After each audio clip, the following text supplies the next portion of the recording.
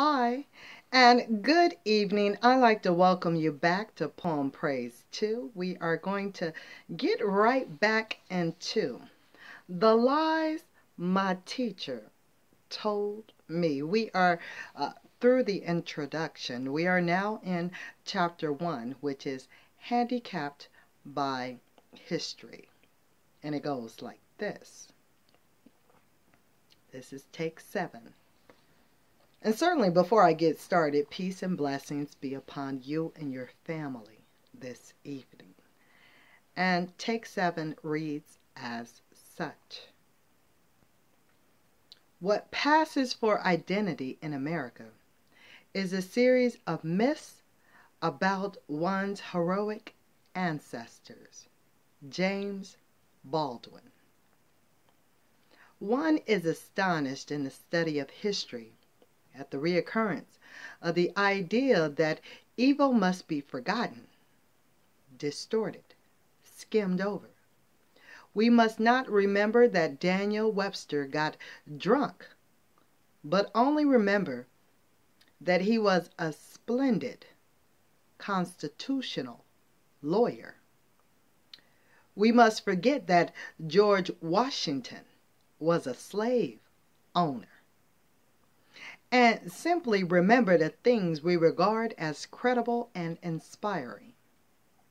The difficulty, of course, with this philosophy is that history loses its value as an incentive, an example. It paints perfect men and noble nations, but it does not tell the truth. W.E.B. Du Bois. By idolizing those whom we honor, we do a disservice both to them and to ourselves. We fail to recognize that we could go and do likewise. Charles V. Willie. Now this chapter is about heroification, a degenerative process, much like clarification, that makes people over into heroes. Through this process, our educational media turns flesh and blood individuals into pious, perfect creatures without conflicts, pain, credibility, or human interests. Many American history textbooks are studded with biographical vignettes of the very famous Land of Promise devotes a box to each president. And the famous The Challenge of Freedom provides Did You Know? Boxes about Elizabeth Blackwell, the first woman to graduate from medical school in the United States, and Lorraine Hansberry, author of A Raisin in the Sun, among many others. In themselves, vignettes are not a bad idea. They instruct by human example. They show diverse ways that people can make a difference. They allow textbooks to give a space to characters such as Blackwell and Hansberry, who relieve what would otherwise be a monolithic parade of white male political leaders. Biographical vignettes also provoke reflections as to who our purpose in teaching history. Is Chester A. Arthur more deserving of space than, say, Frank Lloyd Wright? Who influences us more today? Wright, who invented the carport and transformed domestic architectural spaces, or Arthur, who signed the first civil service Who rise to prominence provides more drama, Blackwell's or George H.W. Bush? The latter born with the silver Senate seat in his month. The choices are debatable, but surely textbooks should include some people based not only on what they achieved, but also on the distance they traversed to achieve it. We could go on to third and fourth guess the list of heroes in textbooks' pantheons. My concern here, however, is not who gets chosen, but rather what happens to the heroes when they are introduced into our history textbooks and classrooms. Two 20th century Americans provide case studies of heroification: Woodrow Wilson and Helen Keller. Wilson was unarguably an important president, and he received extensive textbook coverage. Keller, on the other hand, was a little person who pushed through no legislation, changed the course of no scientific discipline, declared no war. Only one of the history textbooks I surveyed includes her photograph. Most books don't even mention her. You know who she is? I surveyed, let me get back on point. Okay.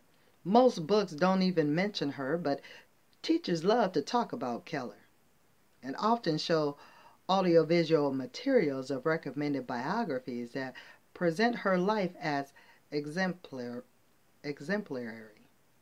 All this intention ensures that students retain something about both of these historical figures, but they may be no better off for it. Heroification so distorts the lives of Keller and Wilson and many others that we cannot think straight about them. Teachers have held up Helen Keller, the blind and deaf girl who overcame her physical handicaps, as an inspiration to generations of school children. Every fifth grader knows the scene in which Anne Sullivan spills water into young Helen's hand at the pump. At least a dozen movies and film strips have been made on Keller's life.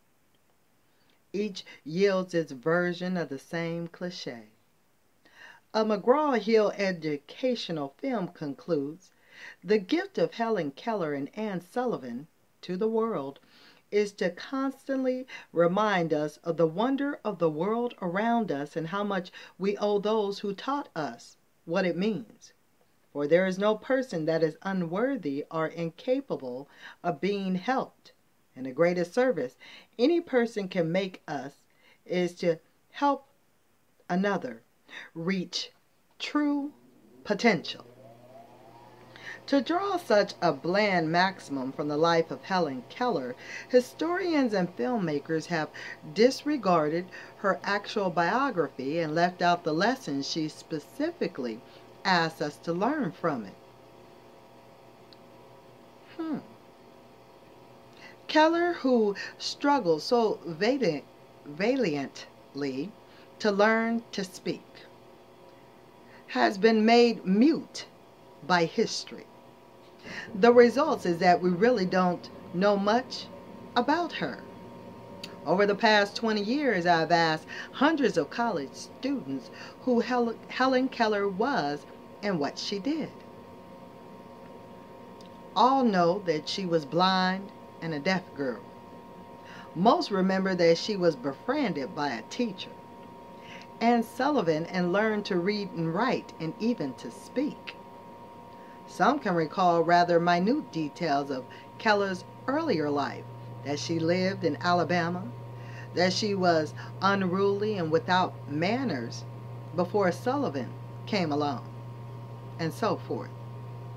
A few know that Keller graduated from college, but about what happened next, about the whole of her adult life, they are ignorant. A few students venture that Keller became a public figure or a humanitarian, perhaps on behalf of the blind or deaf. She wrote, didn't she? Or she spoke.